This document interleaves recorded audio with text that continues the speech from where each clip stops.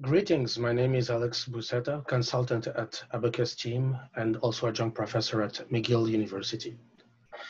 The purpose of this video is to go through what we call process capability.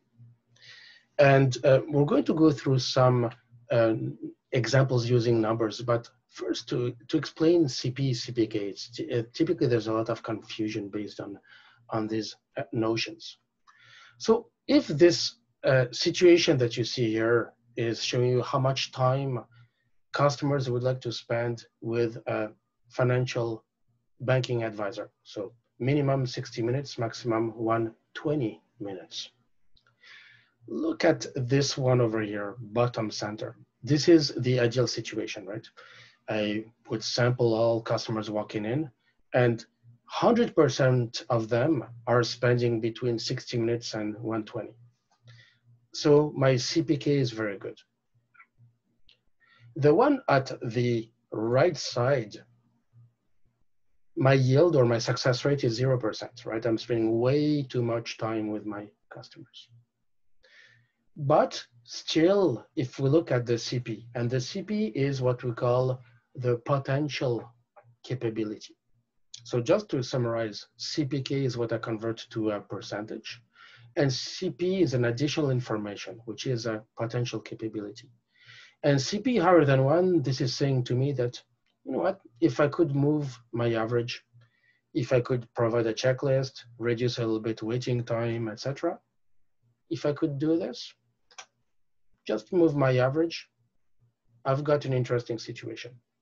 So CP is giving me just that piece of data over here. Same thing here on top. If you look at the top right one, CPK is lower than 1, right? There's a percentage, there's a certain percentage of customers that are met a little bit too long. But so my CPK is lower than 1, but my CP is higher than 1. So if I move this one over, I have a good situation. That's what my CP is telling me. Now look at the one at the center. This one, if I move it, doesn't make a difference, right?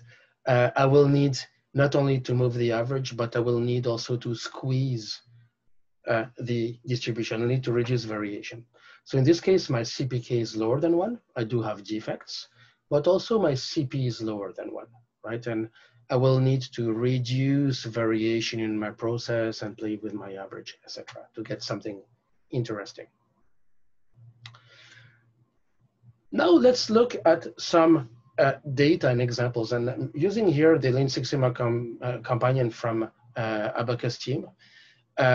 So if we look first at one situation, and here I took situation when we're looking at a small bottle of medication. So it's a liquid, it needs to be minimum 95 milliliters and maximum 105 milliliters, right? More or less would mean that I've got either too much medication or not enough. So those are milliliters. If you look at the situation here, you see the histogram, it doesn't look bad at all, but still I've got some bottles that are a little bit overfilled and some bottles underfilled. And you see the CPK 0.83, which corresponds to a yield of 99.3%. On that template, you also have what we call the Z short term. Z short term is also what we call the sigma value.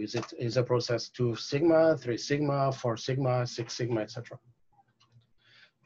And you also have a yield long term, and the yield long term is really a projection. It's a forecast, a collected, let's say, data here that you have on the left for a few weeks. What is the prediction of how that performance would be in a year from now if I got data for a year? And that's my yield, which is saying to me that should typically the projection is going to fall down to 83%. What is really mostly used is the short term, although. So now let's play a little bit with the specifications for fun. And let's say that the upper spec limit is not 105, or if you prefer my maximum, but I would put here 100. You see what's happening on my distribution. This situation would mean that I need to be much more careful with my what I put in my bottle, and I've got way too many defects, right? Here, Cpk in this case is much lower, 0.01, and my overall yield is now 50%. So much less interesting performance in this case. And if I widen my specification, let's say 180 to 120, look at the number below, Cpk of 3. Wow.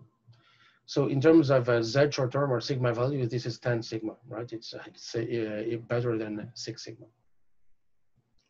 So now let's look at some comparisons. So I'll go back to the overall menu and I'll take here before and after analysis. And here we improved a process before and after. Just for clarity, we took very, very wide specifications. You see in that little bottle, it's between 30 milliliters to 102 before improvement and same specifications after improvement. Look at what you have here, right? The difference is the data. We improved the process, so we have a better process of filling the bottles.